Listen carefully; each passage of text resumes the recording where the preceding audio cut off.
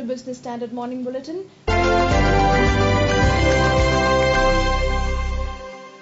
Today we focus on Samsung Electronics plans to launch a faster Galaxy S4 smartphone that will transmit data at nearly twice the normal speed.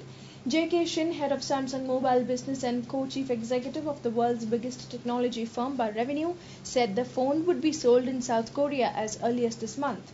Samsung was in talks with several overseas carriers to take the phone, Shin told Reuters. However, he declined to name the carriers. "We'll be the first with the commercial launch of the advanced 4G version of the smartphone," said Shin. The new S4 will use LTE advanced 4G technology and upgrade from the conventional 4G called LTE or long-term evolution. LTE advanced offers data transmission at up to twice the normal 4G speed. The phones will be powered by Qualcomm chips. A movie download that takes 3 minutes with conventional 4G would take slightly more than 1 minute, Samsung said.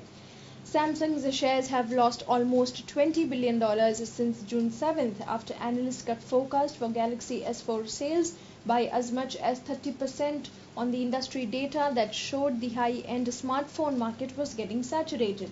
The same problem is hitting sales of the iPhone 5 made by Samsung's rival Apple Inc. Samsung's market capitalization is still a hefty $195 billion. Shin showed little concern about sales prospects for the S4, which hits stores in late April. The mobile device division is the company's biggest profit generator. Shin declined to provide forecasts for S4 sales but said the new model would be slightly more expensive than the current one. The South Korean firm hopes the addition of hardware offerings such as faster data transmission, along with its widely anticipated move to introduce models with unbreakable or flexible displays, will help it protect margin. As operators seek to provide more data-centric mobile services, I think this will become mainstream 4G technology globally in the coming years, Shin said.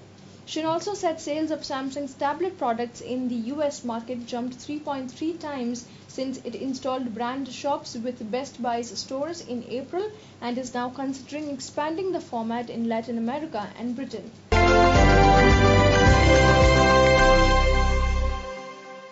That's all for now. Thank you and join us again for the afternoon news bulletins.